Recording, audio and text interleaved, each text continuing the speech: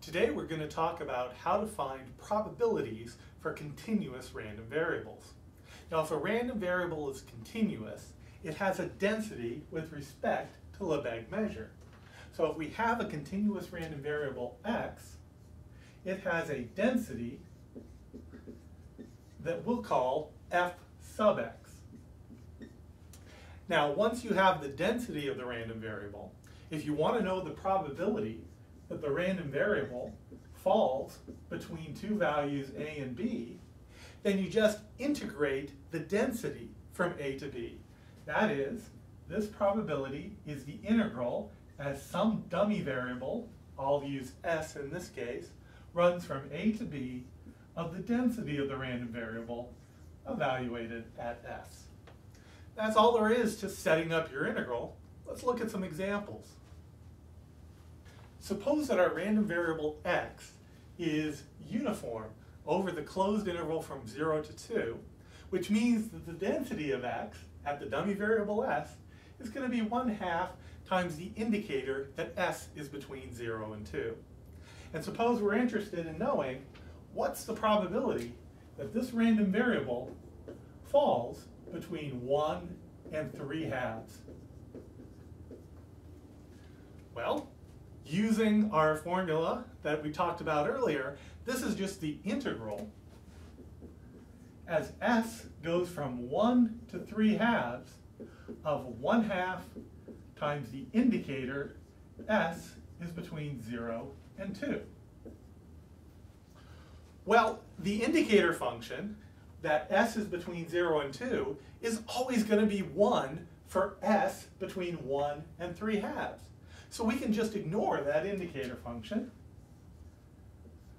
and we're left with the integral of 1/2 from 1 to 3/2.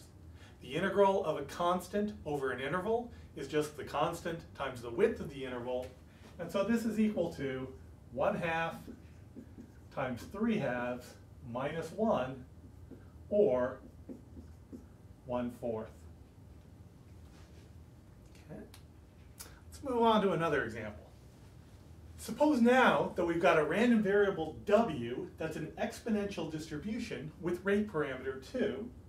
That makes the density of w, and I'll just use a lowercase g for the density for a little variety, at dummy variable t is going to be 2e to the minus 2t, at least as long as t is greater than or equal to 0. Now suppose that we want to find the probability that w is less than or equal to 2. Well, this doesn't quite have our a less than random variable less than b setup, but we can think about w being less than or equal to 2 as just being equal to the probability that negative infinity is less than w is less than or equal to 2. And now we can just write that integral the same way that we would if we had an upper and a lower bound. So we're going to be integrating from negative infinity up to 2 the density dt. Now remember, the indicator function is 1 when the expression inside is true and 0 otherwise, which means that when t is less than 0, this indicator function is 0, which means that it doesn't contribute anything to the integral. In practical terms, that means that we can change our lower bound to 0 up to 2. 2e to the minus 2t dt. Now all we have to do is anti-differentiate our integrand.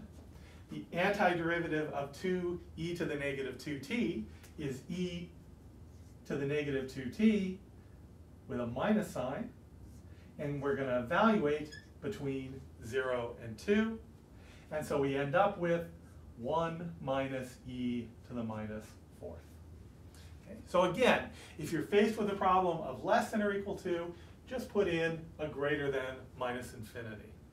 Similarly, if you're trying to find the probability a random variable is greater than or equal to something, you'd put an upper bound of plus infinity. Let's do an example of that kind.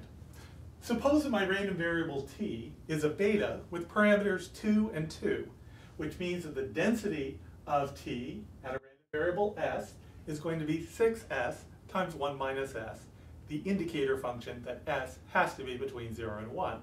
That tells us that the random variable t has to be between 0 and 1 with probability 1. Suppose we're interested in finding the probability that t is bigger than 1/2. Well, what we have to do is first give an upper bound of infinity. So this is equal to the probability that 1/2 is less than t is less than infinity. And now we can write it as an integral. It's the integral as s goes from 1/2 to infinity of 6s times 1 minus s times the indicator that s is between 0 and 1. Now the limits on the integral indicate that s can run from 1/2 to infinity. But our indicator function tells us that s has to be between 0 and 1, which means that we can change this upper bound from an infinity down to a 1. So this is equal to the integral as s goes from 1/2 to 1 of 6s times 1 minus s ds. The easiest way to anti-differentiate a polynomial like this is to first just multiply the polynomial out. This is equal to the integral as s runs from 1/2 to 1 of 6s minus 6s squared ds. And now the antiderivative of 6s is s squared times 3. The antiderivative of minus 6s squared is minus 2s cubed. And we're evaluating those between 1 and 1/2. So we end up with 3 minus 2 minus 3 times 1/2 squared minus 2 times 1/2 cubed, or 1 minus 3/4 plus 1/4, or 1/2. And that's our probability that this beta value is greater than or equal to 1/2.